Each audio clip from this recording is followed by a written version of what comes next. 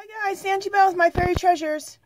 You guys like that how I painted one nail, one color, and they're almost the same color. I'm trying to decide which color I want to paint my nails. The darker or the little lighter beige. Such decisions.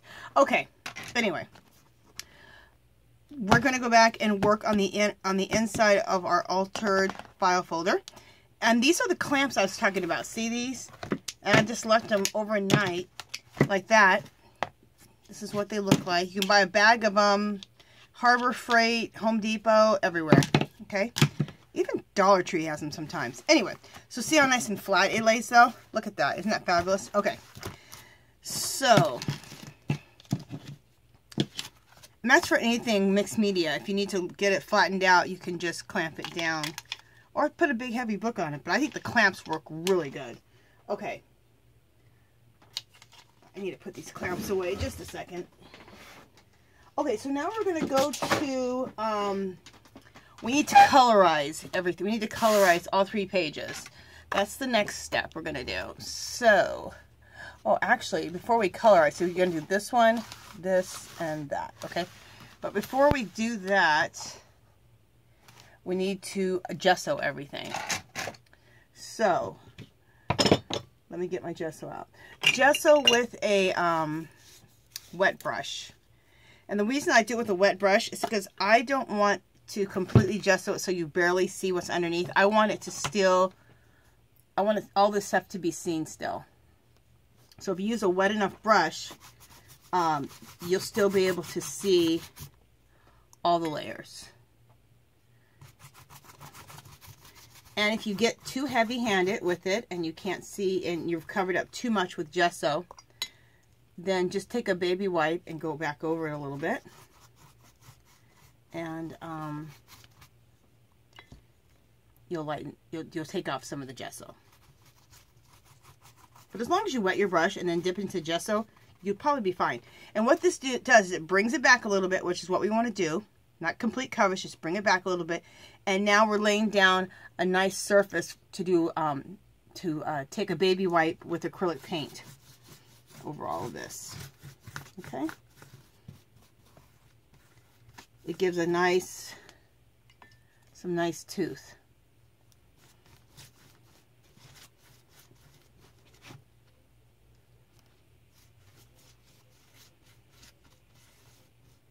But at the same time, you can still see all those layers, right? Right. Okay.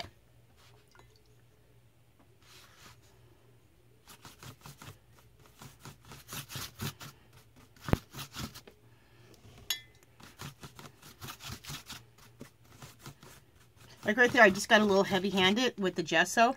So I just hit it with just some more water without any gesso right on top of it. Like just right now, I feel like it needs to be a little less. Just put a little more water. Thin it out right on the page.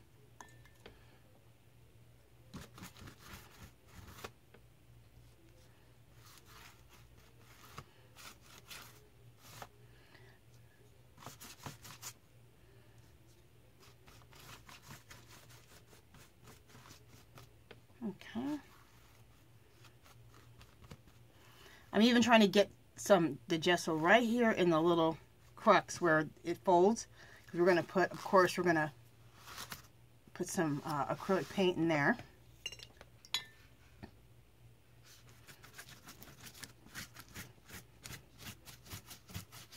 Hopefully I am in frame right now. Got a little heavy-handed here, so we just dipped it in some water and go back over that. There we go.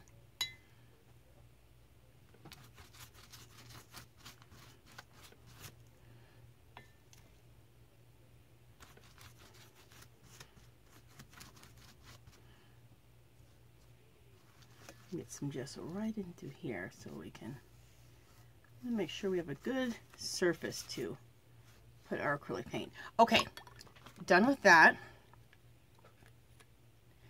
And now we're going to turn on my blow dryer and we're going to dry this. Well, you know what I'm going to do? I'm just going to pause. I'm going to pause so you don't have to hear my dryer. Okay? And I will return when this is all dried with my blow dryer. Just a second. Okay, you guys, we're back. All right, so I went ahead and dried all the pages with the gesso. I got my little palette of like different browns. Okay, this is a that mustardy color that everyone loves. Yellow ochre. Yellow ochre. I actually got a great deal on this yellow ochre. It was regularly $2.99. I think I got it for $1 for all this, and it's a fine touch acrylic paint, like a heavy body one. Then this is just a cheapy burnt umber apple barrel paint, 50 cents, Walmart. And then this right here is some distressed paint, vintage photo right there. I got this for like $1 also at Hobby Lobby on clearance. Okay, now we're going to apply all this with baby wipes, because when you apply with baby wipes, what happens? You can see it makes it translucent, so you can still see the layers. Okay, and that's what I'm all about. I love just seeing layer after layer after layer after layer. I think it's what adds the magic. Well, besides fairy dust. Okay, where is my mirror? I want to make sure that I'm in frame and I'm not seeing. Oh, there it is. Can't see what's in front of your face. Okay. Oh, why did I just start in the middle? All right, let's just go like this. Usually I start in a corner. I don't usually just start in the middle. Little brain fart there. Okay, so we start with a little yellow ochre. Then we'll go in with a little bit of this burnt umber.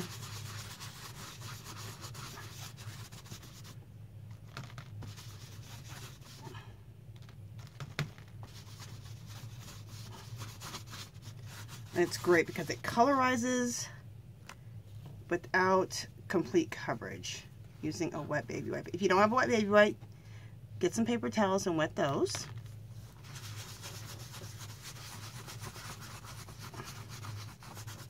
And you'll do just as well. All right, let's take a little bit more of the ochre color down here. And I kind of just, you know, switch off with all three of these colors and just keep going. Okay. So let's go to the top up here.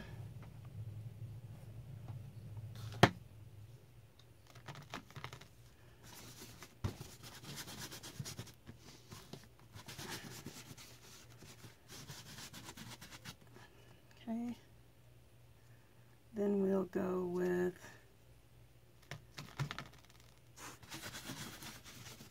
the burnt umber. And I always go back over what I just did a little bit, so that things blend into each other. And we'll do a little bit of the Tim Holtz vintage photo. Ooh, I got a little heavy-handed right there. Okay, if you get a little heavy, turn your baby wipe around where you don't have any paint at all, and just wipe some off, or get a new baby wipe, which I think that's what I need to do.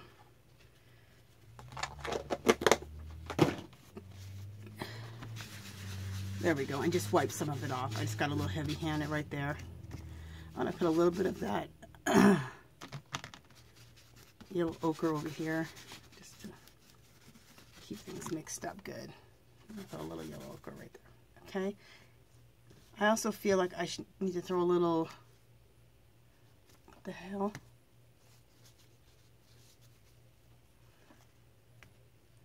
I feel like I need to throw a little burnt umber over here just to keep things mixed up. Okay, so now let's go ahead and I'm gonna go to the center one. This is the one in the center with the pocket.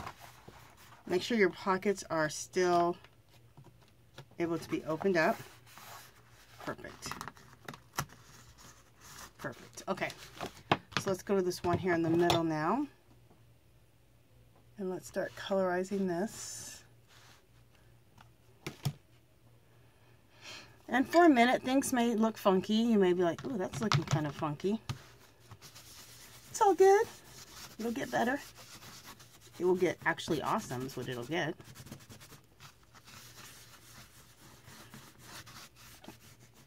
Just the more the layers go, the better it gets.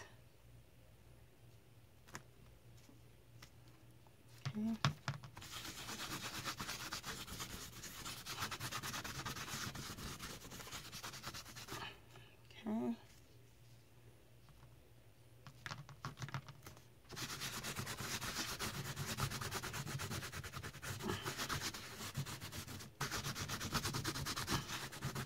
And what I did right here is, this is that, like where it folds. I want that colorized too. So I went ahead and put some color in there. A little yellow ochre in there. There we go. What am I doing? All right, let's go to the vintage photo.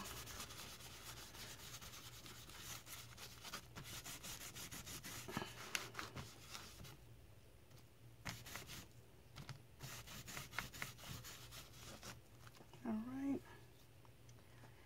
And let's go with the umber here.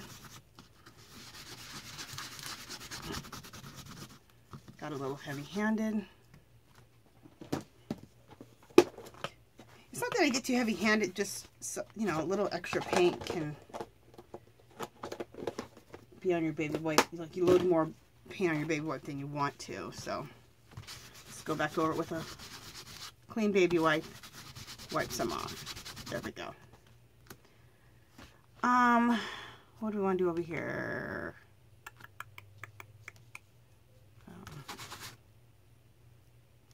A little bit of vintage photo.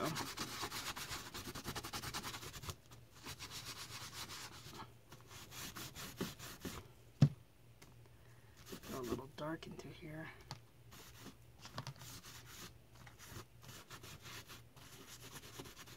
All right, so now let's go to the last section. And I already got this, the dark umber out. So let's use that here and there.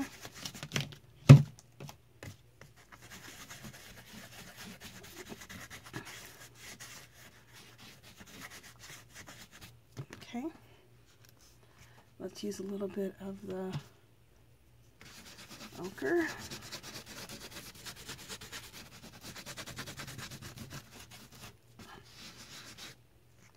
Okay. Vintage photo.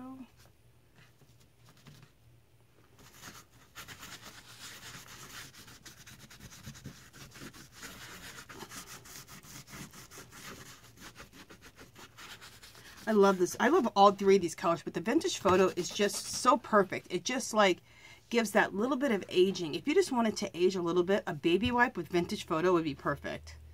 Like, look, I'll show you what I'm talking about. Like right here. Look how pretty that vintage photo is. It just does that perfect aging. Well, of course it does. We all love Tim Holtz.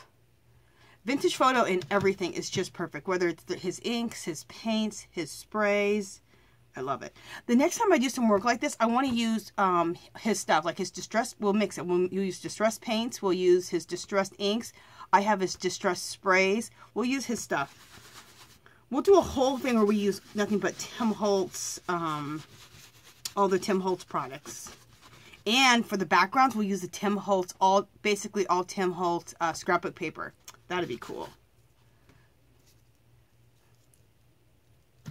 And it'll turn out cool because anything with Tim Holtz turns out cool. Because his stuff is cool. Love his stuff. Love Tim Holtz stuff. I love Tim Holtz. He's cool.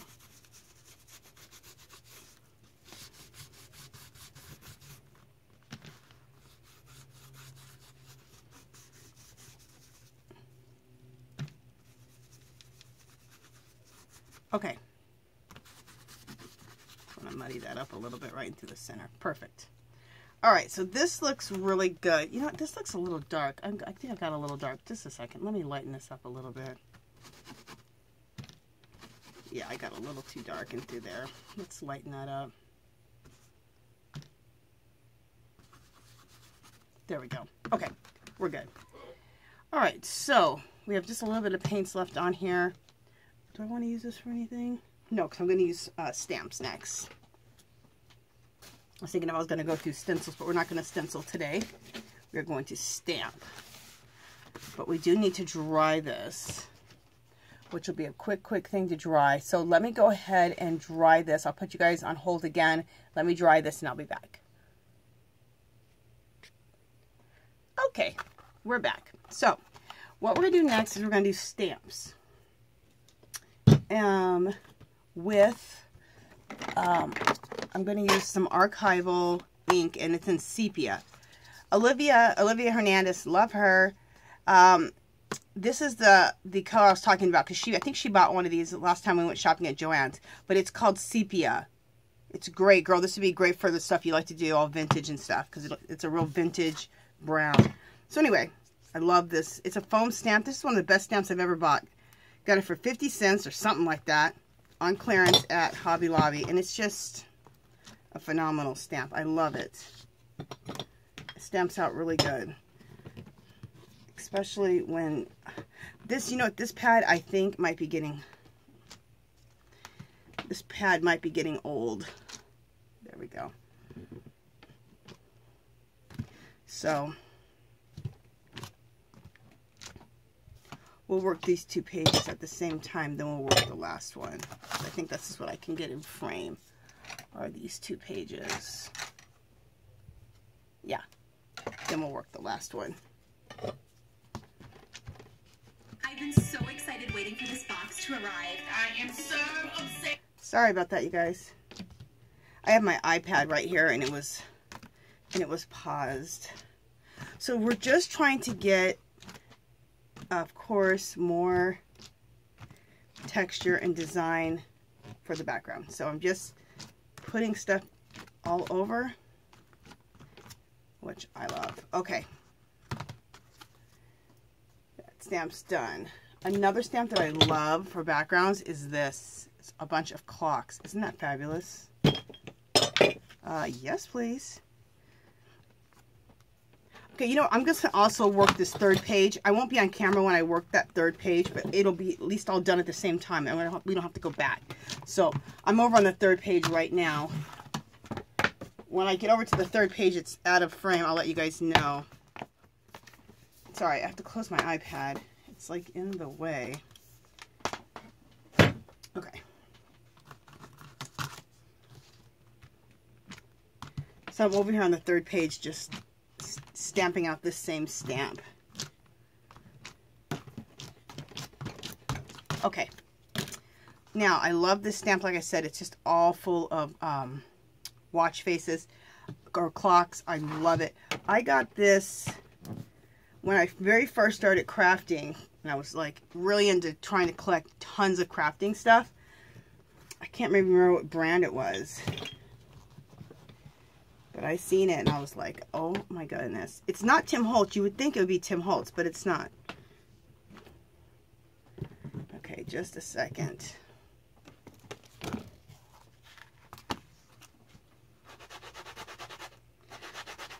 Somebody said if your stamp isn't working good, try taking a sand block to it like that. So I just did. So let's see if that makes this stamp work better. I'm not sure if it's only the stamp is old. I'm not sure if it's this stamp or if it's my ink pad. My ink pad's old too, so.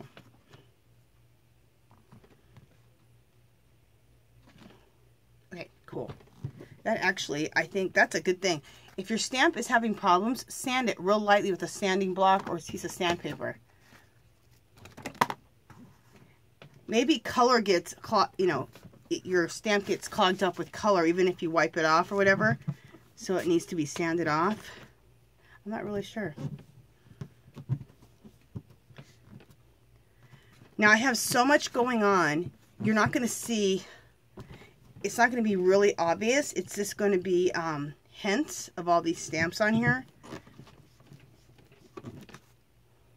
Well, that showed up really good, so I guess I shouldn't say that. Whether it shows up lighter or darker, I don't care. Cool. That showed up really nice. And the reason I want this in brown is because I have, this is all different shades of brown, right? And I figure it'll just look more in the background. Because as soon as I put something black on it, you're going to see it, you know, it's going to be more prominent. Which we're going to put some black on with my script stamp in a minute.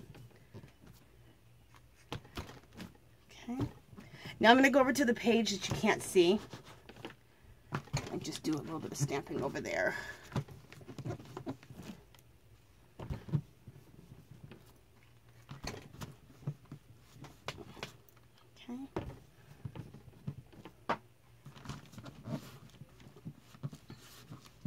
This stamp is awesome because you can get a lot done with this stamp. Look how big it is. Now, can you put this on a stamp block? Yeah. But for what I'm doing, I don't need it on a stamp block. I'm not trying to get perfect stamps. I'm just cleaning off my stamp now, just on here. I'm just trying to get little bits and pieces. Okay. I was going to put more stamping on here, but for the sake of time, and I just don't feel like I need any more stamping, I think this looks really good. Oh, I know one other thing I want to do. Well, okay. Yeah, let's do it right now. We're going to do some coffee stains too in just a second. But let's take a black archival ink pad with the script stamp. I saw a beautiful script. This is the script stamp. They're not cheap. They're probably 15, but use a coupon. Then you'll be able to pick them up for about $7. So they're not too bad. But it's just so effective. I advise everyone, you guys know I say it every video, get yourself a script stamp. I was at Hobby Lobby with Olivia shopping last week. And was I with her? I'm trying to think if I saw it with her or not. I can't remember. Anyway. Yeah, I think I did. Anyway, I love that script stamp. It was a different type of script. And I thought, you know, it'd be nice to have different, since I love script stamps and I use them all the time, it'd be kind of cool to have different styles of script. And this one looked more like more Italian looking. So anyway, I've been thinking about it since I didn't buy it that day, and I'm like, you know, I'm gonna go back and buy it. Use myself a coupon and pick it up for about, you know, $6 something, $6 or $7, something like that. And I don't know if people get tired of me mentioning prices, but you know, all this crafting stuff can be expensive, but I don't make it expensive. So I like to share all my tricks with you so that you can do this affordably also. And so you can know that you don't have to spend a fortune to do mixed media. In fact, probably the less money you spend, the more awesome your stuff's going to be. Because it's going to be so much more original.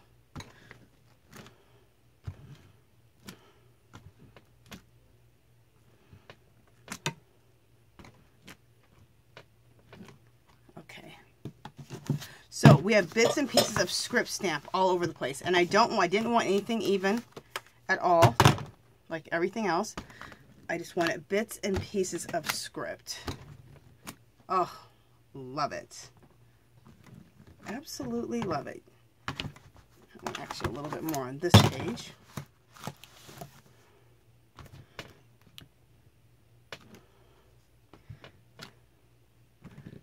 Awesome. A little bit more up there at the top. Cool. So I'm just going to keep stamping with my script stamp till I get all of this script off of here. Okay, that's good. Alright, I had a bunch more stamps. Look how much stamps I pulled for this, but I don't feel like I need any more.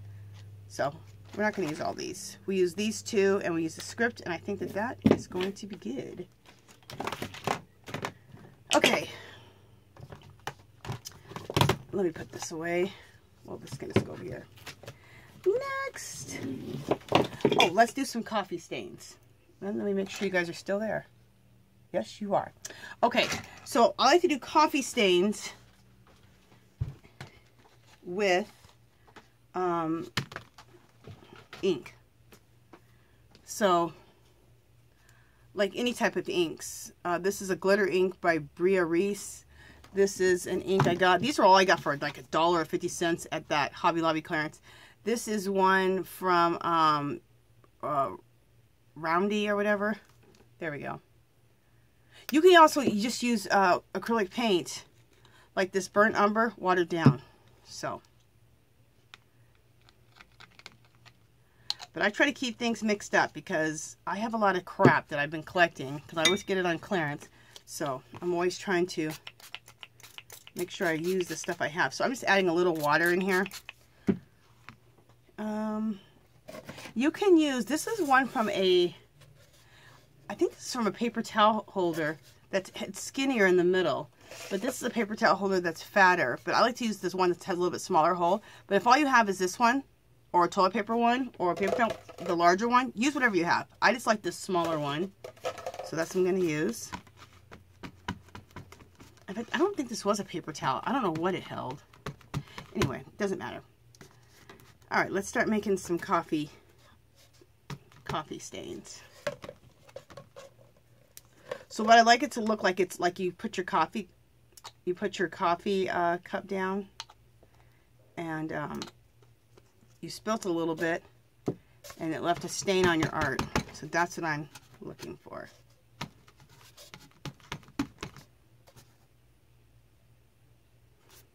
Cool.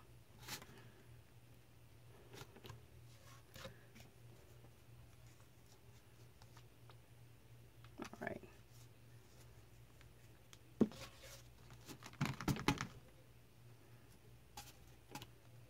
Oh, that's a deep, dark one.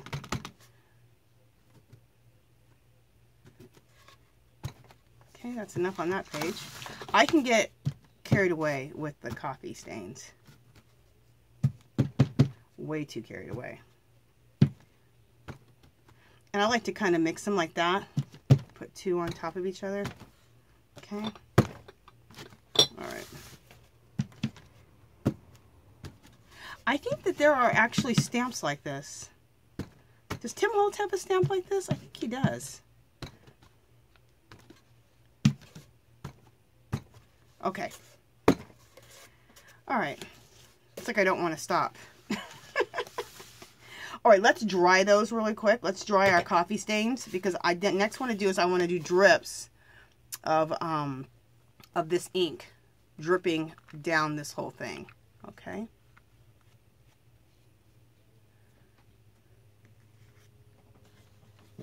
The second, paint, wipes, stamps, coffee stains, script, collage, stabilo, more script, period S. Okay.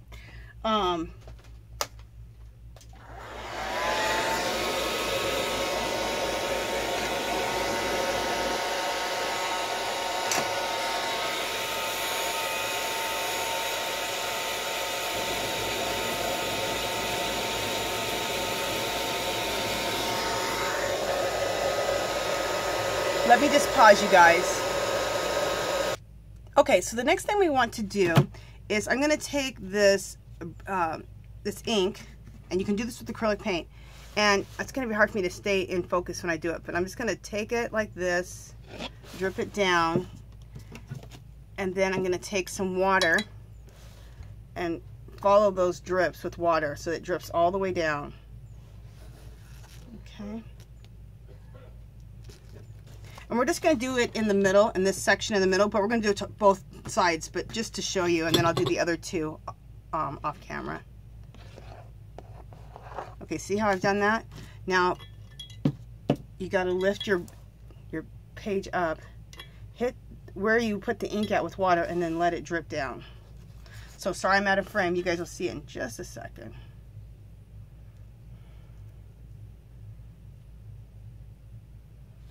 All right. Just a second, I'll be back up there in just a minute. My camera's getting ready to turn off, you guys, so if it turns off, just go ahead and head to the next part. Okay, so that's what it looks like with the drips. Does that look awesome or what? I love it. Some people think you're creating a damn mess, but I think it's awesome because I love coffee stains and drips and splatters. Oh, we'll be doing splatters too. Look how cool that looks.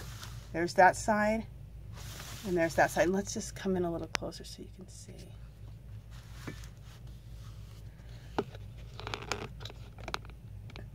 Okay, doesn't that look cool? Let me show you the other page. This doesn't have any drips yet, but it's going to. Look how aged it looks and how old and decrepit this all looks. And that's what we're going for. We want vintage. We want old, aged, decrepit. And we got there. I love this. Okay, so when we come back, we will be all ready to do the collaging. our focal points on all 3 pages, okay? So that is it for now. I will talk to you guys in the next video. If you haven't subscribed to my channel, I'd love for you to do so. If you can give this video a thumbs up, if you could share my video, that'd be great. Any comments or questions, leave below. Come visit me on Facebook and Instagram, and I will talk to you guys in the next video for our focal points, which is going to be beautiful collage work. All right, see you guys soon. Bye.